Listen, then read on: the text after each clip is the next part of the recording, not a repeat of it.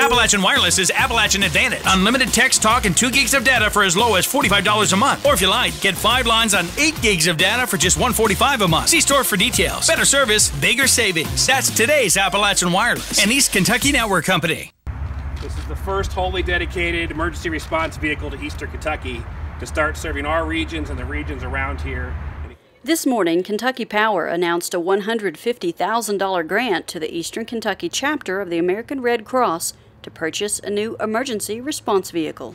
We feed out of these vehicles, we do casework out of these vehicles, we meet with families. We're the first moment of touch point for our families. King says Eastern Kentucky has never had its own Red Cross emergency response vehicle, so when disasters strike our region, vehicles have to be dispatched from other areas, and even those response vehicles are getting old. Flat gap response, we had 3 ERVs come from Louisville and Lexington, and of those 3, 2 of them broke down as soon as they got here. But thanks to Kentucky Power, that won't happen again.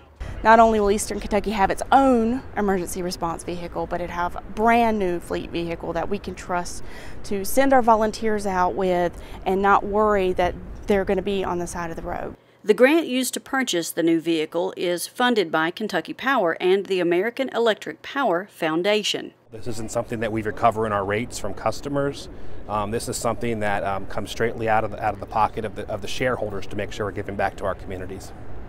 In addition to the emergency response vehicle, the Red Cross will also receive 5,000 meals for distribution during a future emergency. Reporting in Pikeville, I'm Shannon Deskins for EKB News.